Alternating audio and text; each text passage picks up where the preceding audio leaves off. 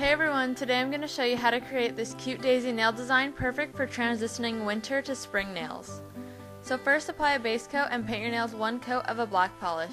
You do not have to use black, but I think that dark colors make the flowers stand out much better. And just apply 2 coats of that.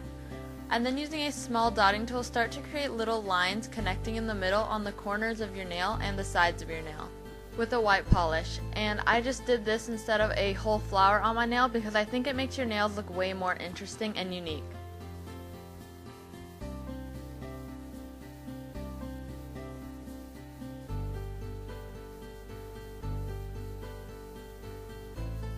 Then on my ring finger and my pointer finger, I just did 1/2 of a daisy connecting to the cuticle of my nail by creating 1 curved line and then 2 coming out. So once you're done with that, just take an orange or yellow polish and create little dots in the middle of your flower.